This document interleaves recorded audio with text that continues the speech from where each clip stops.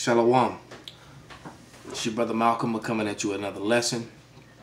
First and foremost, I want to give all praises, glory, and honor unto Yahweh Bashim Nahushai. Double honors unto the apostles and the elders. Salutations unto all my fellow laborers doing this work in truth and sincerity, risking their lives and their freedom to do so. Now more so than ever, to the confusion of faith joined unto our ranks, to the hopefully elect, to the Yakwaf that are listening and learning, to you I say Shalom.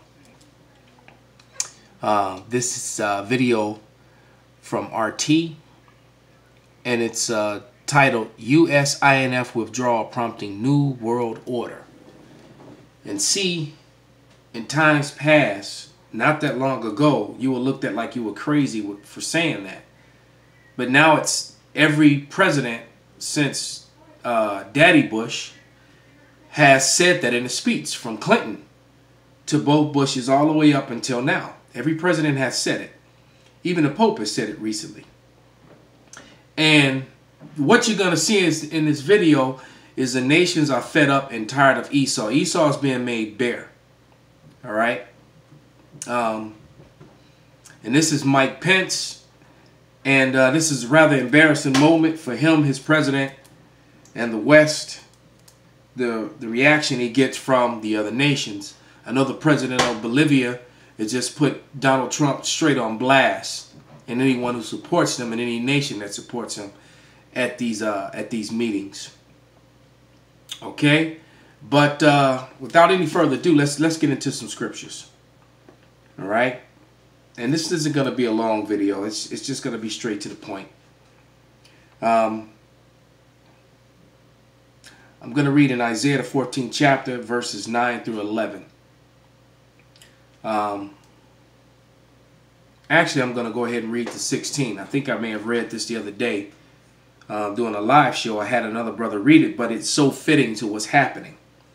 All right, and it reads, Hell from beneath is moved to meet thee at thy coming, to stir up the dead for thee, even all the chief ones of the earth. It have raised up from their thrones all the kings of the nations. So these other nations, all these kings of these other nations, chiefs of the other places, are now looking sideways at America and raising up against them. All right, and the Lord is going to bring hellish conditions. I mean, stores continue to close, economies continue to fail, America's being put on blast for all its wickedness.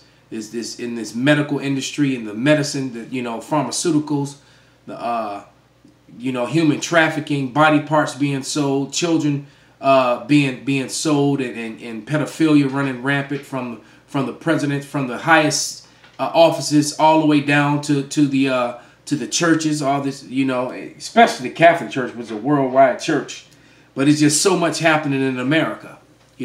Mass shootings like every week. Mostly done by red Hebrew Edomites like the one on the screen. All right, verse 10. And they shall speak and say unto thee, Art thou also become as weak as we? Art thou become like unto us? Because all these other nations are armed and ready for battle. Okay? You don't need 100 nukes. If you got one nuke, now you have a voice and a place at the table. Because you're a threat. Okay, and all these other nations are now armed and ready. See, America can't just throw its weight around and use scare tactics and bully tactics just to get what it wants. Not because it's right or they're trying to help free a people or bring democracy. It's because they want your damn oil, whatever resource that you have that they need. Verse 11, Thy pomp is brought down to the grave, and the noise of thy vows, the worm is spread under thee, and worms cover thee, and their pomp is arrogant. It's being brought down. Now it's shamefaced. They got to make videos and put up signs and hold classes to tell Edomite students, red Hebrew Edomite students, that it's okay to be white when they're not white. His shirt is white and the skin doesn't match his shirt. All right. He's that reddish pink color because his blood show forth through his skin. He's a red Hebrew Edomite. Subject matter is the wicked. and it's Edom.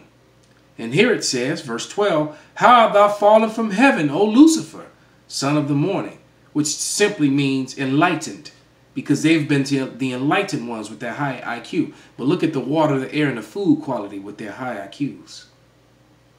Look at the average American family with their high IQs, with feminism, LBGT, homosexuality on the right, families destroyed with all the policy, the child support, divorce laws, removing the man from the house, claiming to be a biblical society, but yet swearing in on the Bible but not obeying anything in it.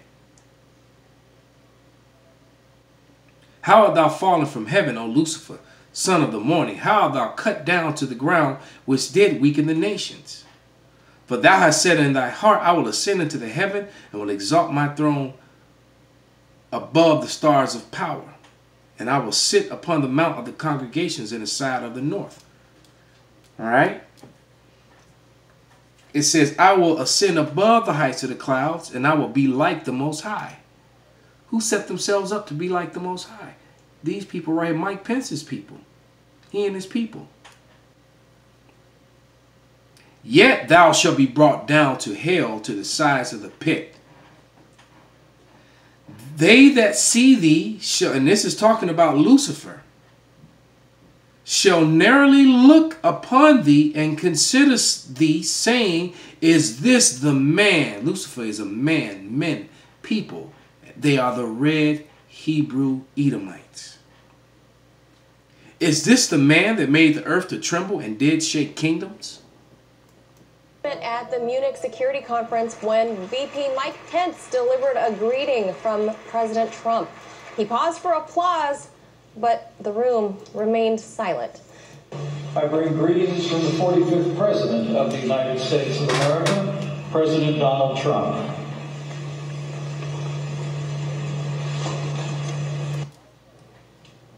All right, that echoing the sentiment from the U.S. European allies as they have grown increasingly unhappy with America's foreign policies, especially concerning the U.S. withdrawal from the INF Treaty, the Paris Climate Accord, and the JCPOA, better known as the Iran nuclear deal. So joining us now to discuss America's growing unpopularity, former Pentagon official Michael Maloof.